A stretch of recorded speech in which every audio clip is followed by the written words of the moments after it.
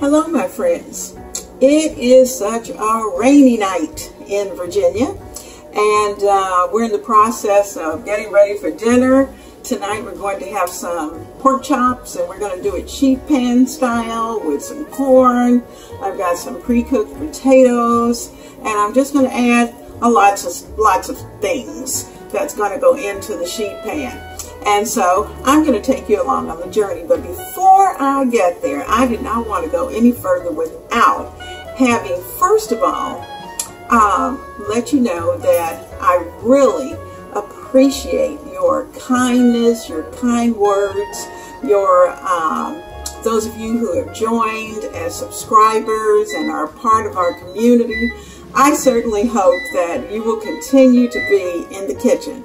It is a lot of fun. I've had the blessings of having my grandkids with me this week, and you'll get to see little snippets of things that we did. And it's a wonderful time. It's wonderful being able to share with you the knowledge that I have. Some things I'm learning along the way, and I'm taking you along on the journey. So without further ado, let's get down to cooking tonight's dinner of our sheet pan pork chops.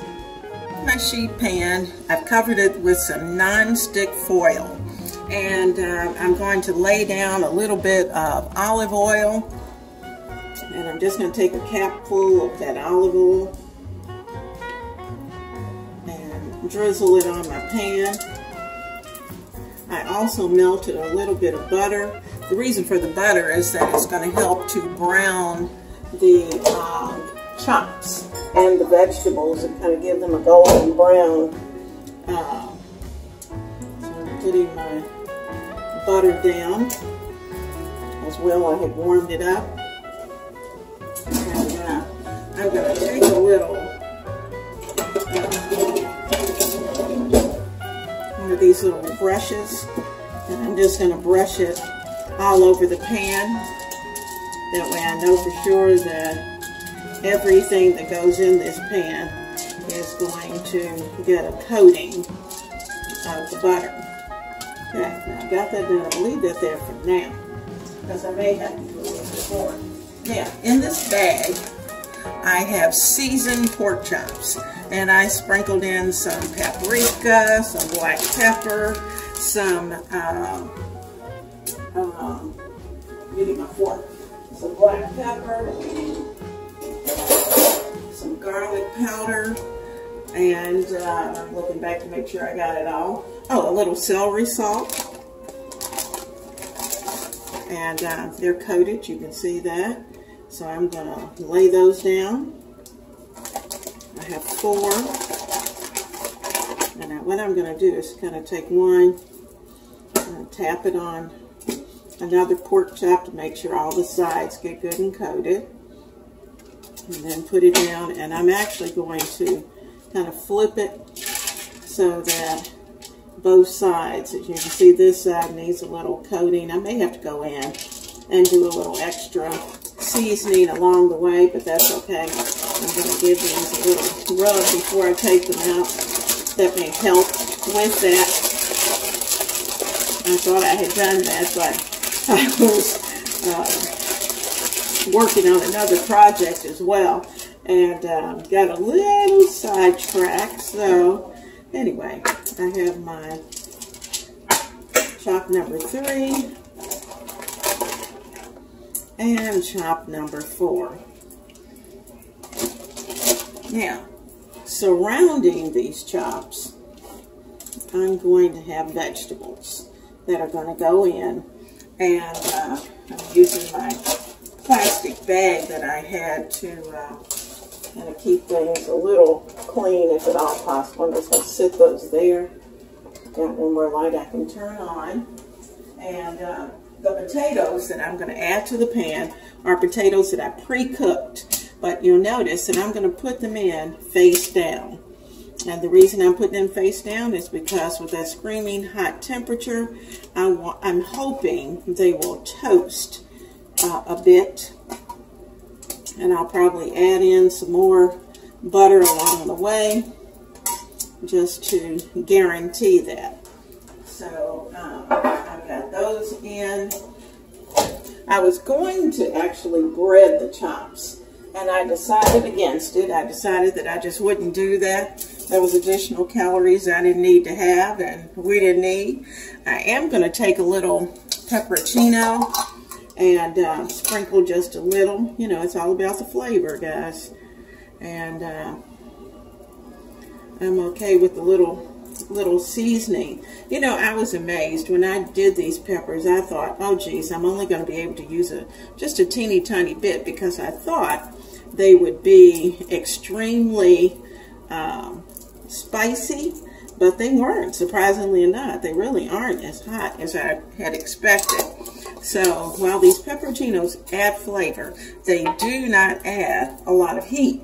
Now I'm going to add in some corn, because I had some corn that needs to be used, so I'm going to add that as well. I have the oven set on 500, and I'm just waiting for it to come to temperature. We'll hear it in just a few moments. But in the meantime, I'm going to do a little seasoning of the vegetables. You'll see that I took my corn, and when I'm going to do it this way, I kind of do a little pre-cook of the vegetables just to make sure that they don't have a long time to have to cook, because I don't want to overcook the chops. And that was pepper.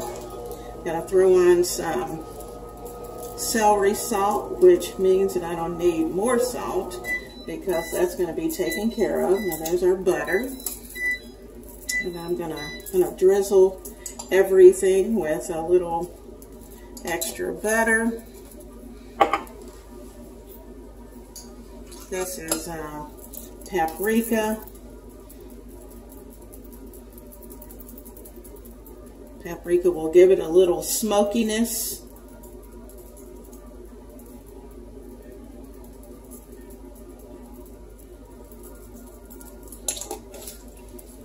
And a little onion powder. You know, you gotta have everything in place.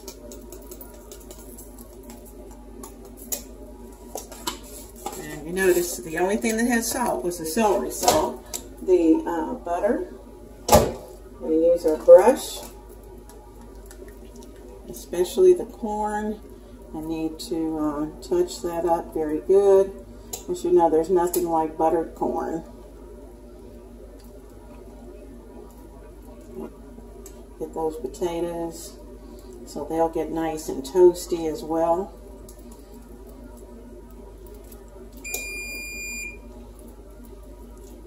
I'm gonna go over the chops, because I want them to be succulent, nice and juicy.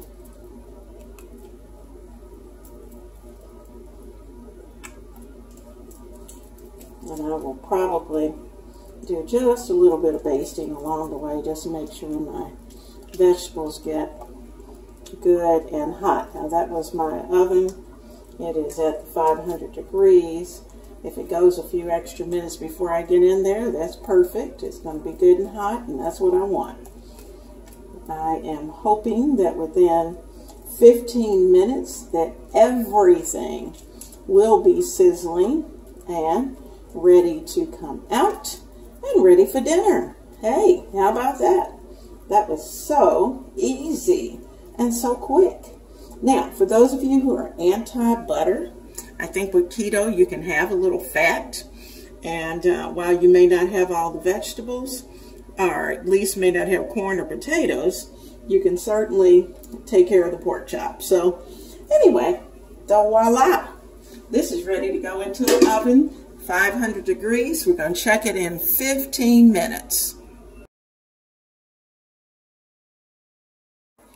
You're looking at my stove top. You can see the steam that's coming from the oven. There's a little vent right there.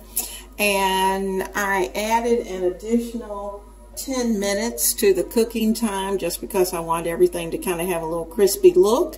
And I've had time enough to clean up the kitchen. Everything is clean except for the sheet pan and the plates that we're going to be eating our dinner on. So in 5 minutes, we're going to be ready to have dinner. Now, of course, during the time that we're waiting, during this 5 minutes, I am multitasking. So I am setting up my coffee pot for in the mornings. I've cleaned out the main reservoir. I'm going to add the water, get it set up. And yes, I'm one of those oldie goldies who still make an entire pot of coffee. And by the end of the morning, the pot of coffee is gone. Are you ready to see these sheet pan pork chops? Oh my goodness, your mouth is gonna water. Oh my goodness, is that not beautiful? All the color. Can you see it? Wow. I am just absolutely ready. Everything is hot. Everything's ready. I'm going to get everything on the plate, and we're going to be ready to have dinner. Dinner is served, guys. Woo! All right, let's get everything on the plate. I've got a little spatula here.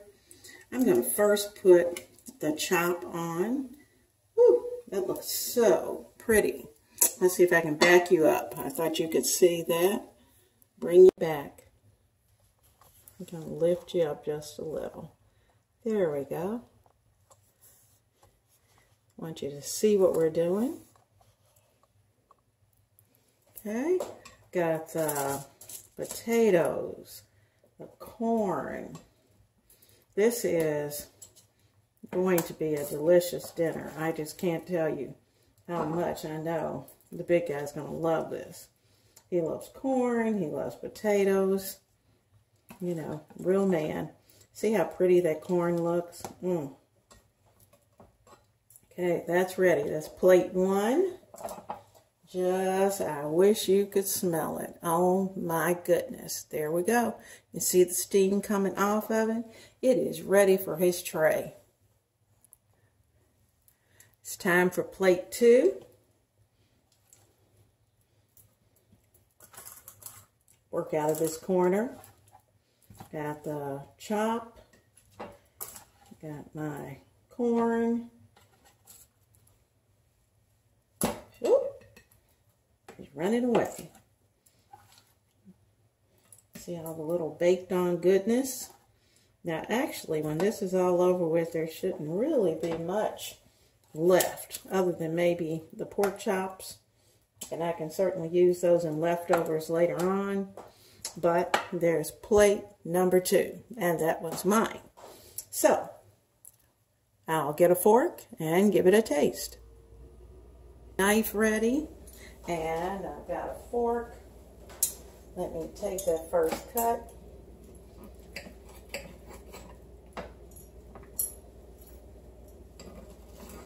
There we go.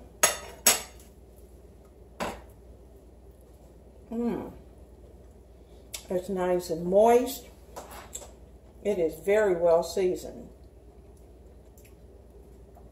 Now guys, this didn't have to be pork chops. We could have done it the same way. We could have had chicken breast. All right, I'm grabbing another potato, as you can see here. We could have had chicken breast. You could have even had fish and done it in your sheet pan. So take advantage of your oven when you're trying to save time. Enjoy and have a blessed evening.